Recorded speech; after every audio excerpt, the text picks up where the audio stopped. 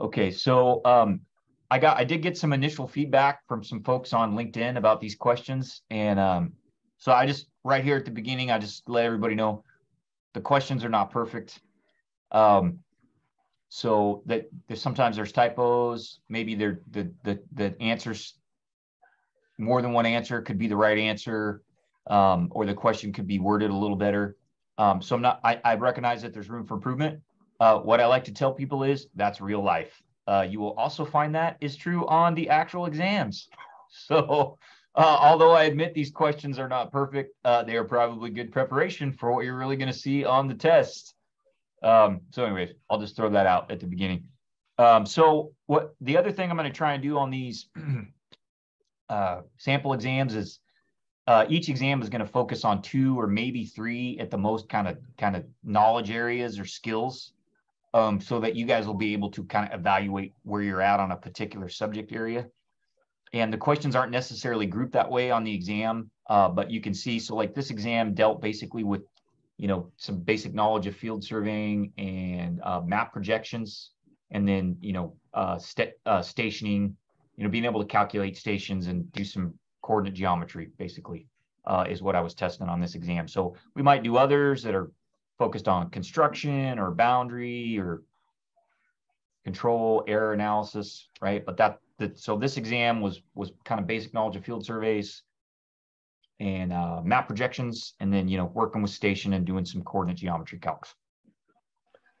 Okay, so let's just go ahead and get started here. Question number 1, what is a Rhinex file used for? So the answer is C.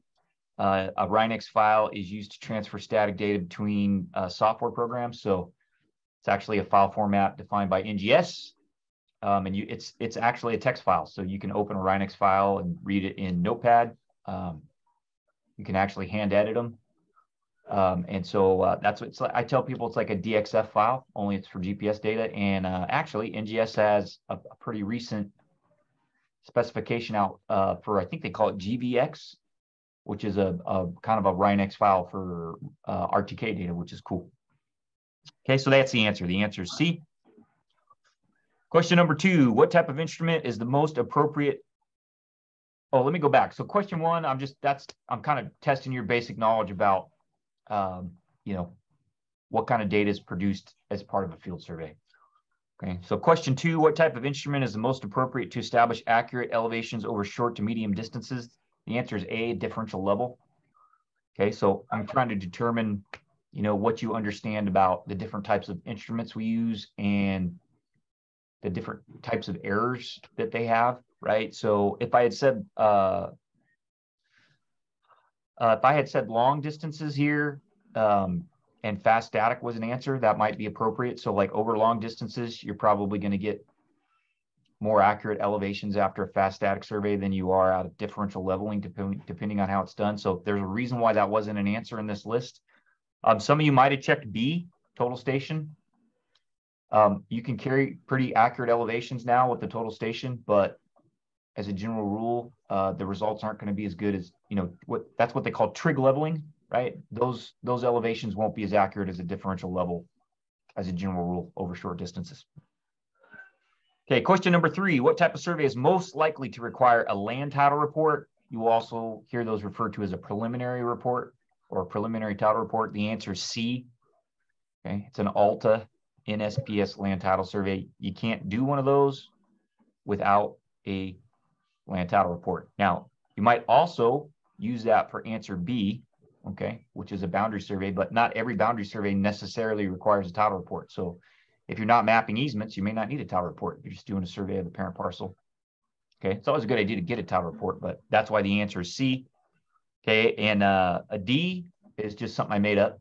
Okay, so that's just a distractor, right? So some people will grab that answer because they don't know what a land title survey is actually called. So just testing your knowledge there of the basic types of surveys. Okay, question 4, what 2 operations should be performed at the end of each total station occupation? So we're trying to test your field knowledge here. So the correct answer is D, check the height of instrument and check the back sight. Okay, so now there may be other things that, there's other things you may want to do at the end of the setup. The way I tried to structure this question, though, If you do any of those other things, you're going to be in trouble, right? So you don't want to re-level the instrument, right? Or calibrate the compensator at the end of a setup, right? Because that means you're not going to get a good check on, you're not going to get a realistic check on your backside. Okay, so we always try and tell our folks, hey, before you tear down, double check that HI, because that's one of the most common errors in a total station survey is a busted HI. Double check your HI and check your backside. If you get a really bad backside check, then we know that we may need to reshoot some of the observations that were made from that setup. Okay, question 5. What type of survey is most commonly used as part of the National Flood Insurance Program in the United States? So again, this is just testing your knowledge about the types of surveys. So National Flood Insurance Program, that's the program that we use to regulate building in the floodplain in the United States and to provide federal insurance, right, or federally backed insurance for floods. And the answer is B. It's an elevation certificate. Okay, that's the most commonly used. Now, in some places, because of the flood regulations, you may have to do a pad cert. Okay, that's where you go in and certify the pad before they set the forms and pour the slab. You may also do a survey of a floodway. But that's not going to be the most common type of survey. Okay, so that the most common type of survey we do for the NFIP is an elevation certificate. Okay. Question 6. This is just testing your basic understanding of a public lands system survey. How many sections in a township? The answer is A, 36. Okay. So question 7 is again, a kind of a field procedure question, but you got to do some basic math there. So, and I have to apologize, the set of problems that initially went out a week or two ago, there was a typo in this. So if you couldn't figure out the answer, that's why I had a bad benchmark elevation. Okay, so if you got a differential level setup with an instrument height of 5.20 and an elevation of 32.6, that means the level plane, the line of sight and the level is at 32.6.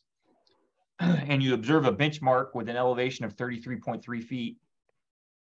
What should the value of this foresight be? In other words, what are you going to see on the rod? So you just got to do some simple addition and subtraction there, right? So we've got our instrument height is 5.2 feet. Let's see. You know what? I actually messed this question up. All right. So because I gave you the elevation here.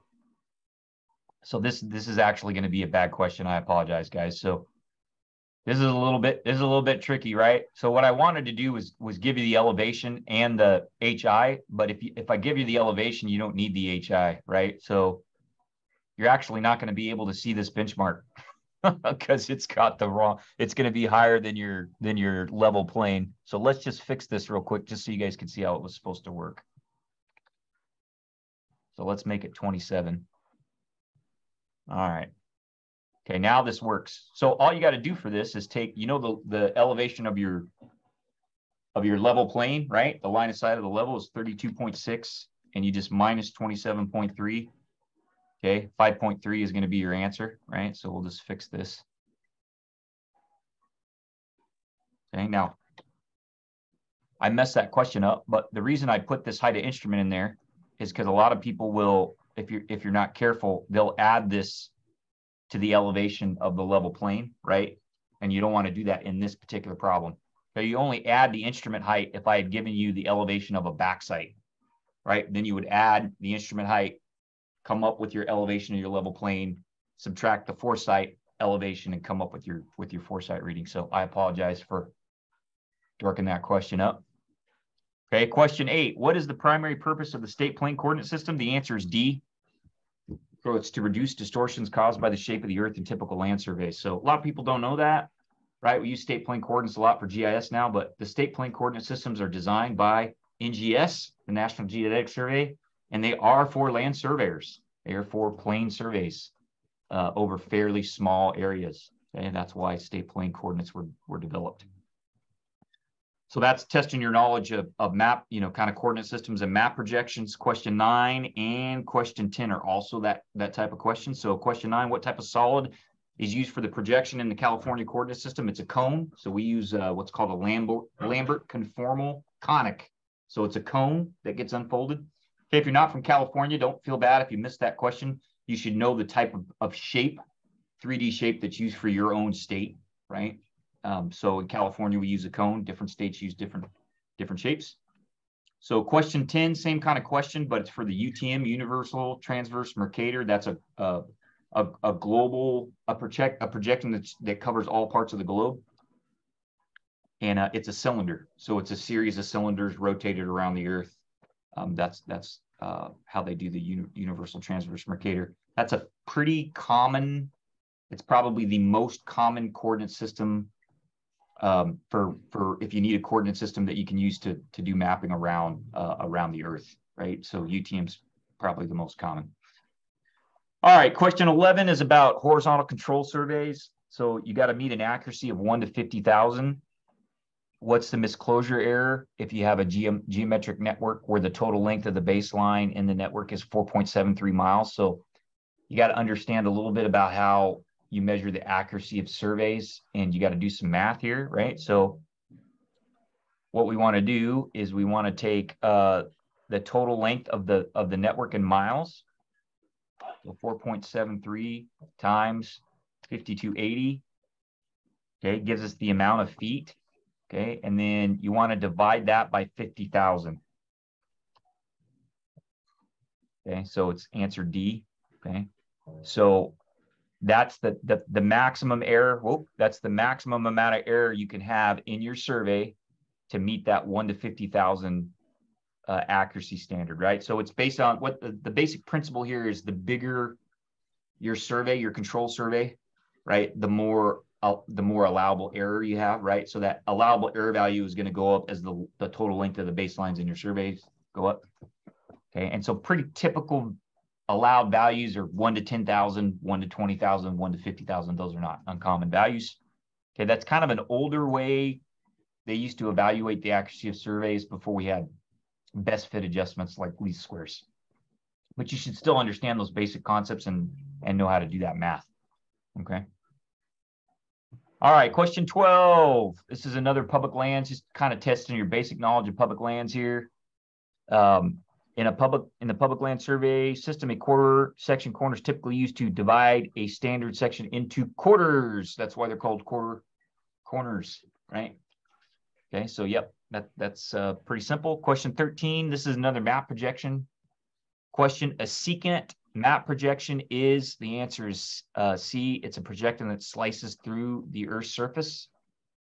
Okay, so it passes just underneath the Earth's surface. So for example, in California, our conic projections are also secant. So they pass through the Earth's surface. Where the secant projection intersects the Earth's surface, those are our standard parallels here in California. So the way you can remember that is a secant is cuts across a circle, touches the circle in 2 points. Okay, that might help you remember that. All right, so another map projection question here, question 14. A typical secant map projection oriented in north-south direction will have 2 standard parallels, right?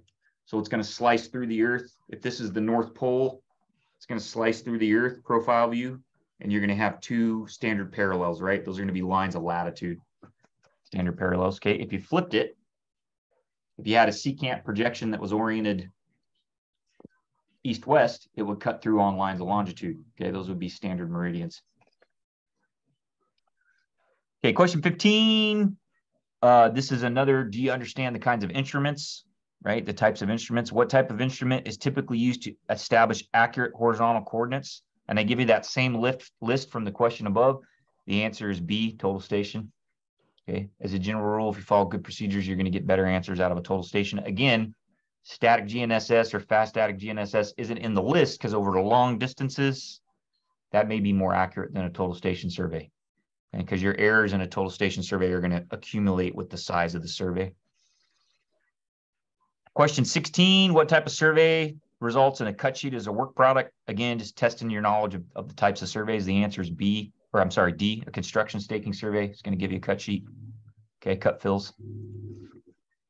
All right, now we get to the problems for this diagram. So here's the diagram. And I kind of give you this table here with some missing values, right? So you got 2 storm drain manholes here. There's 3 storm drain manholes. I give you a center line alignment. I tell you the road's 40 feet wide. We got some catch basins here, an area drain, an outfall. And I give you a couple northings and eastings and a few stations, and you got to calculate basically the missing northings and eastings and the missing stations. Okay, so let's go ahead and go through these. Okay, so you got to do some construction layout. You got to use diagram 1 and answer the following questions. What is the station of storm drain maintenance hole number 12? So let's go look at that. So here's maintenance hole 12. I don't give you that station here. You got to calculate it. Okay, what you do is you can use I give you this station here and your northing and easting, and I give you this station here and the northing and easting. Okay, so what you can do is you can figure out, there's a couple ways to do it. You can either figure out the bearing of this line and use your trig, or you can just figure out, all right, for every foot I go east, how much do I go north? So kind of change in X, change in Y. Okay, so then what you can do is you can figure out from this coordinate and this coordinate, right? You can do your Pythagorean theorem and come up with this horizontal distance between the 2 manholes. Okay, and then I tell you this is station 3 plus 5212. You add that distance, right? And then you get your new station. Okay, and I cheated. I did this in CAD, so I have this in a CAD drawing. Okay, and but the answer is, so the station for this manhole is 5 plus 07.72. That's the answer I got. Okay. If you got a different answer, feel free to hit me up with an email and let me know, and I will double check my math. So please tell me if you got something different. Okay, so the next thing is what's the station of storm drain catch basin 23?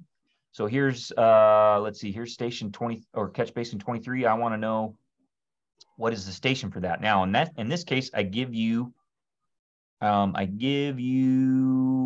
northing and easting here. Okay. So what you have to do is you have to figure out what is that horizontal distance. What is that horizontal distance along the alignment? Okay, and you have this northing and easting, and you have this northing and easting, right? So you've got a little right triangle problem here, and you can figure out what this length of this side is. Okay, and then you're going to subtract that from the station that you calculated for manhole 12, which we did in the answer above. Okay, so when you do that math, you get station 4 plus 80.41. Okay, and you can gut check these answers here, right? So, all right, that station's 5 plus 07. You kind of eyeball this. Yeah, I'm back about 10 feet. That answer kind of gut checks, right? All right. Okay, now we're switching. So the first 2 you calculated stations. The next 2 I asked you to calculate coordinates. So the first one is storm drain catch basin 21. Okay, so that's this catch basin here. Okay, and if you come down here, I tell you what station it's at. Okay, so it's at station 3 plus 30.41, and you know it's 40 feet to the left, right? To the left. Okay, so what you can do is you can take this station, 3 plus 30.41, and subtract it from 3 plus 52.12. That gives you this horizontal distance, right? That it's along the alignment. Okay, and then you know it's 40 feet over from the center line, and the manholes are, you know what, I fixed this up. These are supposed to say 5 feet left. So the manholes are 5 feet to the left. Okay, so you got 35 feet from the center of the manhole to the catch basin this way. Okay, and you can use this stationing and come up with this distance here along the alignment. Okay, so then we've got this distance along the alignment, and we've got this offset here. Okay, and then we can use that, right, to calculate that hypotenuse and angle, and then you can do your right triangle trig and come up with the coordinate for that, right? Use your right triangle, come up with the change in northing and change in easting, and then you can use the coordinate that's given here for manhole 12, do that math, and come up with your coordinate. Okay, and I have it there. It's in the answers. Okay, and again, I just pulled these right out of CAD, so they should be good. Okay, so you're going to go through the very same process for catch basin 22. It's the exact same math, almost, except this side, you got to be careful because your So it's going to be the same distance this way along the alignment, but this is going to be 45 feet, not 35, because the manhole's on the other side of the center line. So that'll catch. Some people dork this up. They'll use 40 feet for this one side of the right triangle, or they'll use 35 on both sides of the alignment. All right, so you got to watch that. You got to pay attention to detail there. Okay, but it's the same basic right triangle math to get that coordinate value. Okay, question 21, we're going back to a station where you have to calculate a station. So they want to know, I tell you that storm drain outfall number 4 is perpendicular to the center line alignment, and I give you the distance. And it's 59.66 feet from this manhole. And then I asked you to calculate this station. Okay, well, we already know what this station is, right? We have the station for number 12. Okay, and if this is perpendicular, it's the same station. It's going to have a different offset. Okay, so what you have to do is you have to add this 5 feet from the manhole to the center line alignment to get the proper offset. Okay, so it's the same station.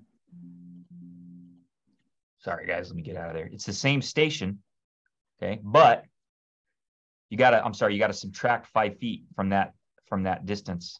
Did I do that math wrong? I think I did. At a horizontal distance of, let's look at it. Yep, you got to add the 5 feet. So my answer is wrong, guys. I apologize. So it is actually 64.66 feet to the left. Okay. Okay, so same station. The station's easy because I told you this was perpendicular, right? But you've got this little 5 foot difference here between where the manhole's at and the alignment. You got to add that to this distance to get the appropriate offset, right? So that one's a little bit tricky. And you can see I went the wrong direction, right? So some of you may have done that. You may have made the mistake I made and went the wrong direction. It's 64.66 to the left. Okay, next one, we got to calculate a coordinate for storm drain outfall number 4. So it's the same storm drain outfall. This time I just want the coordinate, right? So you got to do some right triangle trig here, okay, and figure out what the change in northing and change in easting is of this right triangle right here. Okay, and then add that, subtract the change in easting and add the change in northing from this manhole coordinate for 12 that I give you in the table. And that'll give you the coordinate value for the storm drain outfall. Okay. All right, let's see, 23, almost done. Okay, so this is a question where I'm asking you to calculate a slope. Okay, so I tell you the slope of the pipe connection from the maintenance holes to the outfalls can't be more than 2%. And then I give you the two invert elevations. Okay, so I give you this invert elevation at the manhole for this pipe, and then I give you the invert elevation for the outfall on the same pipe. Okay, and then I ask you, does it meet the spec? Is it 2% or less? Okay, and so I already told you the length of the pipe. Right, the length of the pipe is 59.66 feet. Okay, so it's just a simple slope problem. So what we're gonna do is we're gonna say, all right, we're at one end of the pipe is at 1244.52. That's the elevation. Okay, the other end of the pipe is at 1242.92. Okay, so we got 1.6 feet of fall over that pipe, and it's, what did I say? 59.66. So we'll divide that by 59.66, and you can see it's over the tolerance. It's 2.7% if you round. Okay, so no, it doesn't meet it. Okay, so that's just a simple slope calculation. You got to understand what pipe inverts are. You got to grab the right distance there to calculate your slope. Okay. All right, question 24. So these get a little bit harder as you move down, right? Question 24. I tell you what the angle is between the center line alignment and the connection between manhole 11 and area drain 36. So let's go look at that. So I'm giving you this angle. If you were to run an angle here from the center line to this pipe, okay, I'm giving you that angle. Okay, so it's 79 degrees, 40 minutes, 22 seconds, and you can kind of gut check this, right? It's close to 90, but not quite 90. Okay, and I pulled that out of CAD, so it should be good. And then I tell you the horizontal distance between the two structures is 73.81 feet. What's the northing and easting of the area drain? Okay, so and I could have worded this problem better. What I should have said here is the angle between the pipe between storm drain 11 and 12, because that would have made it a little easier. But this angle here is it's going to be the same. The math works out the same. So what you've got here is you've got a right triangle right here. Okay, and I give you this angle of the right triangle, and I think I give you a distance too. Yep. So I give you this angle right here, and this hypotenuse distance is the question, right? And then you got to figure out what your change in northing and what your change in easting is, and then add those to the manhole to get the northing and easting. I think I'm asking you for northing and easting there. Yep. Okay, and then I'm doing the same thing here. So very same structures. So area drain 36. And I'm asking you, instead of giving me the northing and easting, I'm just asking you to calculate the station and offset. Okay, and I'm not sure.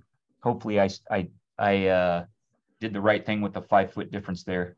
I think I did. I think I pulled that offset off of CAD, so that one should be correct. Okay, so those are not rocket science problems, but if you're not used to doing that kind of right triangle trig and solving right triangles with Pythagorean's theorem, those could be tough.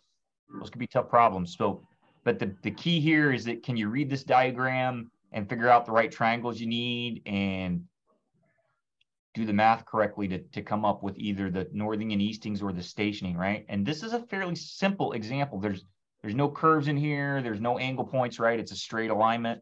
It's a straight center line alignment. Okay. And so the stationing, this kind of problem where you got to convert between northings and eastings and stationings doesn't get a whole lot easier than this. The only thing I could have done to make it easier was if I would have made the alignment cardinal, either due north or due east. Then the math would have been a little bit easier. You wouldn't have to do right triangle trig, but I didn't want to make it too easy.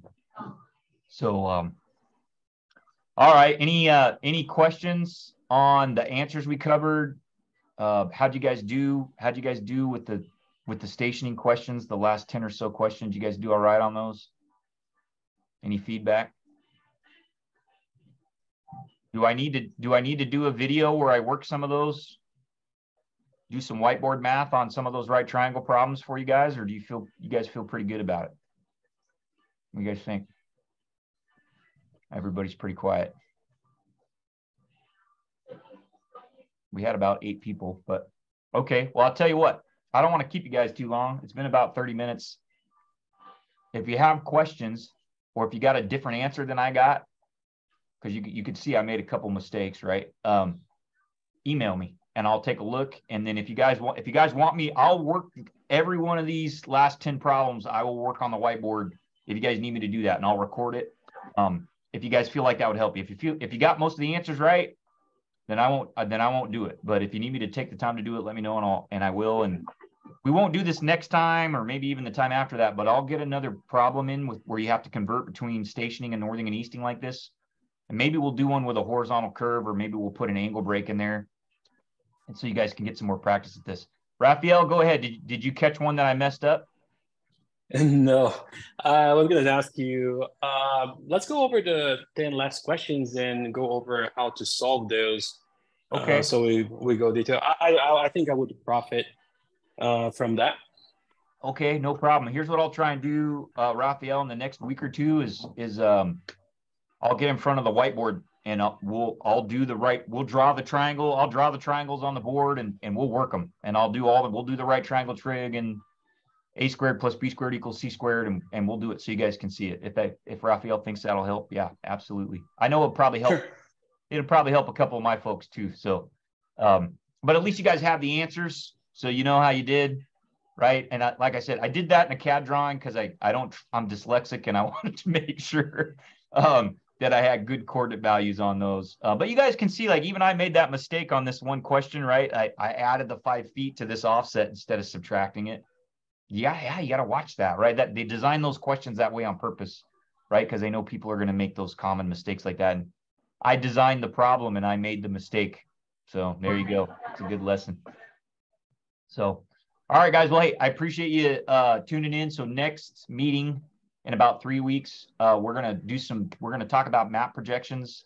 And we're going to even maybe set up a little simple map projection. I'm trying to remember what they call it now. I think it's just called a tangent map projection. So we're going to just maybe design a super simple tangent map projection in just some Python code. So basically it'll let you input latitude, longitude, and get a northing and easting, or put in a northing and easting and get back a latitude, longitude. And we're just gonna code that up.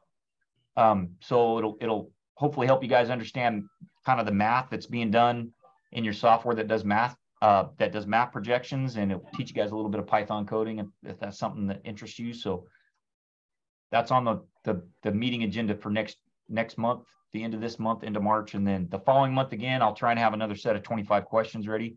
So for you guys that are on thank you for coming to the meeting today. If you have things that you want me to cover in the next set of 25 problems, message me, shoot me an email or shoot me a text and let me know. And I will, whatever your weak spot is, I'll put questions in that next set of 25 that cover that, because I don't care what we're testing. It doesn't matter to me. So you guys let me know what you need to get prepped for the exams, and then I'll write questions for those topics. Okay. Landon, Maurice has a question. Oh, okay. Hey, quick question. This is unrelated to this content, but That's okay. how would you find a delta angle from just a radius and a curve length? Okay, so if you have the curve length, that's a good question, Maurice. So if you have the curve length, you need the radius. So to solve a curve, you got to have at least two pieces of info, right? So if you have the curve length and the radius, then you can figure out your length and so let's see, you want the delta. So what you do, this is how I would do it, and Warren can jump in here because he's an old pro, but so the way I would do it, it's been a long time since I've done this math, but if you have the curve length and the radius, you can figure out what that angle is in radians. So there's 2 pi radians in a full circle, and then you can convert from radians to decimal degrees, and then decimal degrees to degrees, minutes, seconds. Okay, so here's what do this, Maurice. Email that to me.